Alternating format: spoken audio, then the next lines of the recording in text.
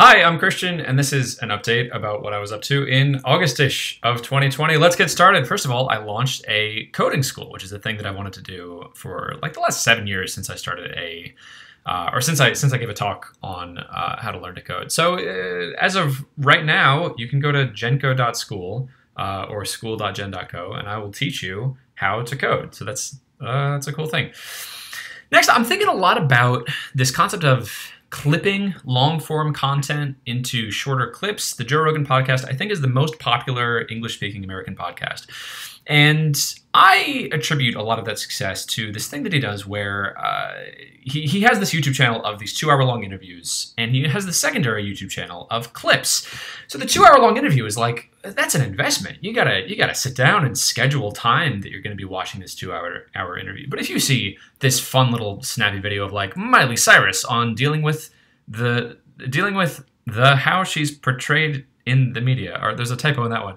Miley Cyrus gets honest about drug use sobriety. 4 minutes and 23 seconds long. How much more engaging is that video than a 2.5-hour long interview with Miley Cyrus? These videos pop up on your feed, and you're like, yeah, I'll spend 4.5 minutes on watching this one little tantalizing clip. And then maybe you watch another one, and maybe you watch another one, and now that's a lead magnet for your channel, and now that's another lead magnet for watching the full video. It makes a lot of sense to me, and I know several people who are sitting on these media vaults of this very long-form content that are not making full use of the content that I think could be using this strategy. And making it a clip. So I'm making a thing. I'm not quite sure what this is going to turn into yet, but I'm enjoying it right now. The idea is like you enter the link of your video here, and then it's this very easy interface to clip it.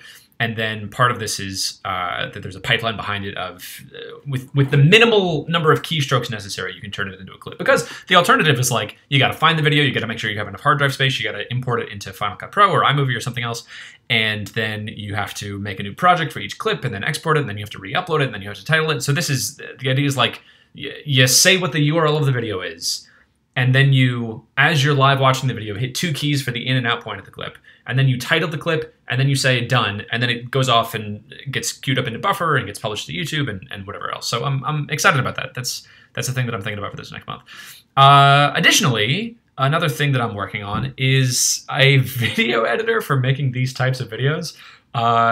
Specifically, the transition between like full screen on the screen and a little small on my face is a thing that I've wanted to do that I can't figure out how to do in an aesthetically pleasing way with Final Cut Pro or anything else. I'm making a video editor that works on it's a website that goes frame by frame through videos and takes a screenshot at each frame, and then I stitch them together. It feels ridiculous, and at times this feels like I'm down a rabbit hole I shouldn't be down, that I'm wasting time. But like, how exciting is that I that I can make my own video editor? So the idea there is like, I want to be making more of this type of content. I think video is a very engaging medium. I think it's a great way to connect much better. It's very high fidelity. You get a lot of information quickly. It's very easily shareable, more so than like an article or a book or something else.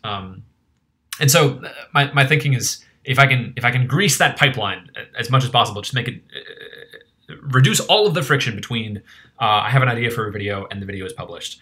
That would make it so that my video output was much more prolific. And there's a lot of types of videos and types of projects that I think that would benefit, like, marketing videos and tutorial videos, and also things like this of keeping in touch with you so that you can know about my life. I don't know when the last time we talked in person was, but I feel like now you're getting a little snapshot into my life that you wouldn't have gotten before. And that's facilitated by lowering the friction barrier as much as possible of me being able to produce this type of content.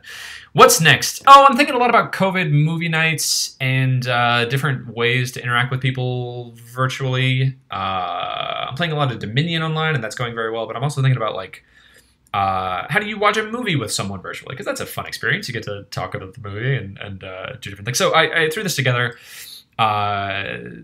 There's things that I've seen that exist where, like, if you both have Netflix or if the thing that you want to watch is on YouTube, you can sync the playback together. But what I wanted is, like, a way that I could have my own videos of Perhaps not. What am I trying to say? Films acquired in a legal gray area type of video player that would also let me like do audio chatting. So that's a thing I'm thinking about. If there's a movie you'd like to watch together, hit me up. I think it'd be fun to test this out. This is a graph of the number of outstanding starred emails that I have. I practice inbox zero and I track it methodically. So the higher this blue line is, the more outstanding emails there's something that I need to do something on. And this goes back to what 2019, almost over a year ago. So you can see here, I had so much shit together over here, and then I sort of like let it get out of the way, and then I've been traveling more, so it's gotten out of control. And I'm back down. All of my emails are done, and so I'd love to be going into more of this sort of a period where it's further down.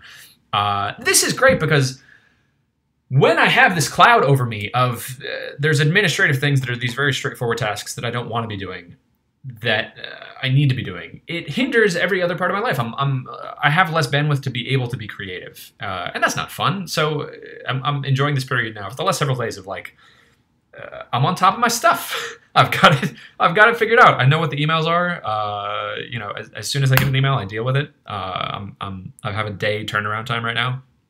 And I'm very angry at the thing that worked in this iteration of getting back on top of them was this tactic that I heard recommended by Tony Robbins, Tony Robbins, that's right, in his book Awakening the Giant Within, a very old book, where he says to get yourself to do things, it's really about emotional hacking. It's really about recognizing that the reason that you're not doing things is because of emotional hangups, of like you're feeling negative emotion about the things, so you don't do them. That's why drugs work, because drugs are this immediate feedback loop of you take it, you feel good. So, what did we do to get there? We went down this dark alleyway and paid this sketchy person a bunch of money. All right, let's reinforce that. Let's do that again. So Tony Robbins' technique is after you do something that was emotionally painful, like doing customer support emails, what a Pandora's box of potential negative emotions. Celebrate. And I'm so angry that works. Of like, after I did my customer support emails, I ran around my apartment and danced. Like, sang a little song to myself and looked at myself in the mirror and was like, oh, you did a good job today. And the first few times I did it, I was like, this is ridiculous. This is not going to work. And it did. And I'm so mad. So that's my new hack for getting myself to do things. Small aside here, another thing that I've been practicing. It's an idea I got from my friend Luke, is asking myself at the beginning of the day, what work do I least want to be doing today? And then that inevitably points to the most important work that I can be doing for the day. And so I feel kind of ashamed about that, of like the work that I don't want to be doing most is the work that's most important. But that's helped me narrow in on like, okay, this is the dragon in the room. This is the thing that we have to fight. And there's been a few days so far where honestly answering that question has led to like, nothing. I'm on top of my stuff. There's nothing that I don't want to do today, and there are things that I'm excited about. So I feel good that I've like cleared up the bandwidth. I'm frustrated that I can't talk more about this project, but Trigg is a professional magician who I've been friends with since college. He's one of my best friends, and he is a very progressive magician in that his tricks are very technological. He does a lot of things with like iPads and phones and things. And so in COVID, he's doing a lot of things that need to play well virtually, like on a Zoom call. And he came to me with this idea a month or two ago, and I just became enamored by it, of like the complexity of the problem and the magicalness of the effect after it was pulled off. And so I've been doing a lot of work on this project, and it has been successful in several performances, which I'm very proud of. And it was very technically complicated, and I'm very proud of it. And I'm also using this as an opportunity to explore hiring someone else, doing subcontracting, so that's going well. And I wish I could say more, and I can't. And if you would like to see the thing that I did, if you watch one of Trigg's shows, one of the recent ones that he's doing over Zoom, you'll see the trick that I helped create. That's it. I have been thinking a lot recently about paramotoring, because how cool is it that humans can just fly in the air like a bird, launching off from a parking lot or something? I love the freedom of this, and like the ability, the concept of like anywhere you go, you can just have a paramotor in your car, and then you take off and you get to explore the place in 3 dimensions. Oh my gosh, how amazing is that? And I was talking to someone recently, my friend Spencer, who is finishing his private pilot's license, and my other friend Rafi, who is getting her instrument license right now, and found out that to get trained for a private pilot's license is my aunt Susan also. All three of them repeated this thing that like to get your private pilot's license to fly an actual plane is not that much more expensive than I was thinking it was going to cost to get paramotoring trained. And to fly an actual plane is so much more practical. Like you can go to a place and you can bring other people, potentially like 3 other people with a little Cessna 4-seater plane. And then another barrier to this that I thought was, okay, well, I don't want to be buying a plane because I'm going to spend like $100,000 to buy a plane that's 20 years old. But there are flight clubs that you spend $60 a month to be a part of, and then you can rent any plane you want for between like $150 and $500 an hour. That split between 4 people. It starts not feeling as unreasonable. So this is, I think, when I'm back in Dallas, I might get a private pilot's license. Mesquite Aviation looks like the place I'm going to go for. So I'm very excited about that. We're getting more into personal stuff. I discovered this podcast called Binge Mode from Luke and Tori's friend Riley.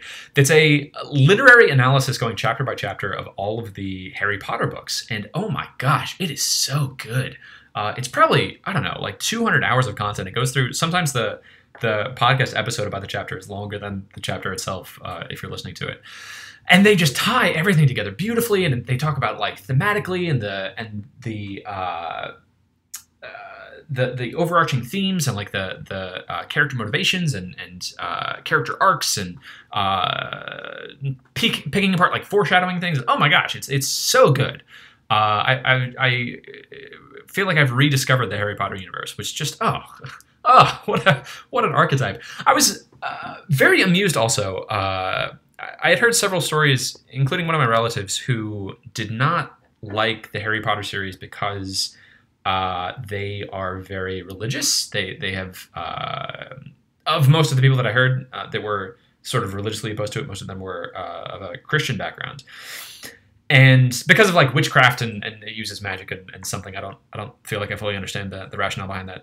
But I found it hilarious because in this analysis of the Harry Potter universe, they lay out very clearly that like J.K. Rowling is a Christian and the Harry Potter series is a biblical allegory that ties in all of the same stuff. It's all about redemption, and it's all about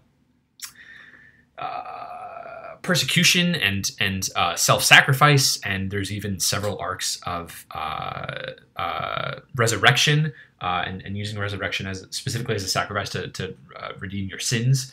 It's all the same stuff. So I found it very ironic that Christians are opposed to this. If you disagree with me, I would love to hear your thoughts. I'm specifically interested in what is it about the Harry Potter universe that you feel like is makes it inaccessible to your beliefs? What rules it out as an art form? I'm curious about that. Another thing I'm thinking about is dating a lot. I'm experimenting with a bunch of different apps and different ways of exposing myself in a way that would be open to a relationship, which I'm happy with. I think I've spent most of the last decade of my life in long-term relationships, and I think developed a lot of dependencies and developed a lot of psychopathologies of habits that did not lead to a successful relationship. And so I spent the better part of the last year sort of picking that apart and figuring out and doing the work on myself. And I feel like I'm finally at the point where I'm ready to explore what it looks like to be looking for a long-term partner and trying to figure out like what that looks like and how I avoid mistakes that I've made in the past, of like ways that I've approached the relationship and ways that I've selected for a partner. And so this is one of probably a dozen books that I've been reading on the topic. And this one's particularly interesting to me because it makes the case, it's sort of a cross-cultural analysis of the way that French and Americans approach dating. And I don't know how accurate it is. I haven't double checked the claims that they're making about French culture, but something that struck me was a framing that they make of French dinner parties as the way that French people meet each other. That it's very social. It's much more communal. It's much lower stakes than sort of the American way of dating, which is sort of like a business interview of like you're at dinner and you're across from each other, and you know, it's sort of high pressure and high stakes, and you're there for a certain amount of time, and you're sort of interviewing the other person. And then there's this whole extra layer of there's this weird social dynamic of like the man usually pays, and then is there sort of an expectation on top of that? So what's interesting to me is it feels like a healthier solution to this is figuring out. I got the same similar advice from my friend Stefan, who lives in Cambridge, of like, don't date, make friends, and build a community. And so I'm thinking a lot about that topic of like what would it look like if instead of, you know, in a week going on 3 or 4 different dates and then sort of the determining at the end of the date that like all right, this probably isn't going to work out, and then sort of feeling like the effort that I invested in that person was wasted, and now the conversations I have with that person are you know, probably can't be referenced with them again. What if instead of doing that I was investing this effort in just building a community and in bringing people together with things like, you know, a virtual movie night. So that's, and then, you know, in the worst case, just built a better community. That's a thing I'm thinking about. For this next month, for September, my goals are, I'd like to polish off this video editor, an editor that I'm probably going to be pushing forward with this video. This video you're watching right now was edited with the video editor that I made. Fileinbox is still my main company that's bringing in most of the revenue. I have an idea for transitioning that over to the serverless architecture that's much more clever and scales much better. And I feel like I have an idea of like a graceful transition towards that. So I'd like to take the first step of that this month.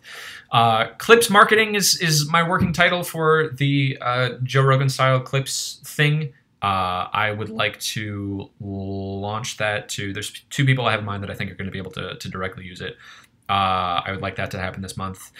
I would like to publish this video. That was a goal for this month. And then I have a company that I started in college called Textbooks Please. It's a textbook search engine that I've just been neglecting, that like I haven't touched in 3 years. I think it's broken right now, but I'm not sure. That as a further experiment in outsourcing, I would like to pass that off to a subcontractor and practice this amazing thing that you can do in the world of like, if there's work that you don't want to do, you can just hire someone to do it. And then even if you don't want to do it, you can just be so much more capable of like, you can turn money into work, and then that buys back more of your time that you can use to hire more people and make more money. And oh, it's very exciting. That's it. That's what I'm thinking about. That was my August-ish of 2020. I'll see you next month for September-ish. Goodbye. Have a good day.